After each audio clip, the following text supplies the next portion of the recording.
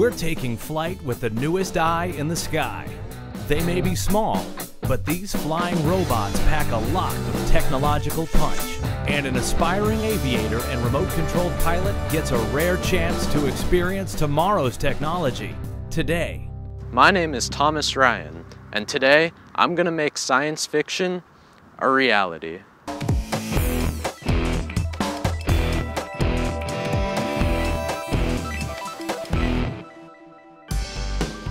Micro-aerial vehicles, or MAVs, are a new class of remotely operated airborne robots. This future tech is already being put to use in the Air Force. A host of MAVs have come to play a critical role in aerial surveillance, especially in inhospitable environments. The future is looking up as these aerial marvels are rapidly being engineered smaller and more high-tech. Today, Thomas Ryan, a 16-year-old remote-controlled airplane hobbyist and pilot in training, is visiting Simi Valley, California. I have been building RC planes from kits, put them together to form a plane, add in your own engine and servos and receiver, and you're ready to fly. Thomas has been granted clearance to a remote test range to see how some of the world's most advanced MAV technology is being pushed toward even greater heights. Hello, Hi. I'm John from AeroVironment. I'm Thomas. Pleasure. I'm Paul. I'm an engineer for AeroVironment and doing design and analysis. And I'm one of the field operators.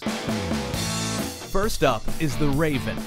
Weighing in at 4.2 pounds, it has a wingspan of 4.5 feet. Hand-launched, the Raven can fly at 30 to 60 miles per hour for up to 80 minutes.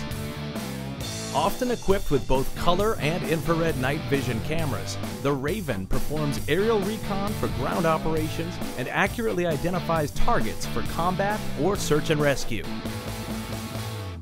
So this is the ground control station. So this is where we do all the work from the operator point of view. So we have a video screen in here with a daylight hood. We have, notice, a joystick and some other buttons which allow us to change different modes and functions.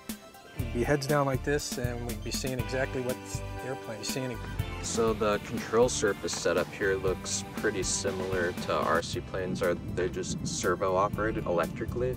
Basically, the autopilot keeps the wings level and then the operator steers the aircraft around. You can program it to fly a certain altitude and it will maintain that altitude for us. Okay, so it flies on its own and that leaves you to operate the cameras on it? That's correct. Can we see it fly? Yeah, sure. Yeah, sure, let's go ahead. Operated by a two-man ground team or programmed for GPS-based autonomous flight, the Raven improves airborne surveillance because of its stealth, durability, and range.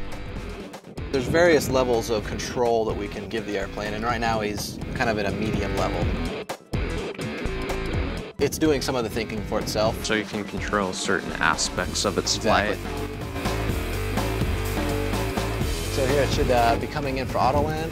It comes down basically vertically to make it easy to land, and there it is. Is this supposed to come apart like that?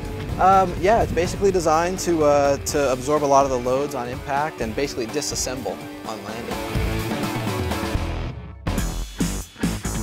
Next is the Wasp, one of the smallest MAVs used by the Air Force. Its wingspan is less than 2.5 feet, and it weighs in at under a pound. So this is the Wasp. So it's about half the size of the Raven. It's at about half the range, half the duration. It's backpackable. It's very hard to see in the air and very quiet. It can stay up for about 45 minutes.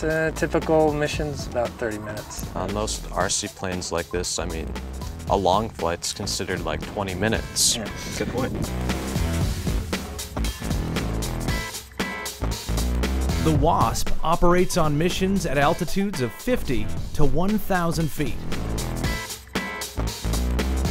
Yeah, I see some activity over there. Can you go fly it over that? Yeah, if you look here on the laptop, you can actually see sort of a Google Maps imagery, and you can see the airplane is here in that triangle. So you know exactly where that airplane is. And then the video is overlaid on top of that, so you know what it's looking at. And here we're recording it onto a videotape. What kinds of reconnaissance uses does it have? Can you see what's happening down the road? Looks like there's some trucks over there.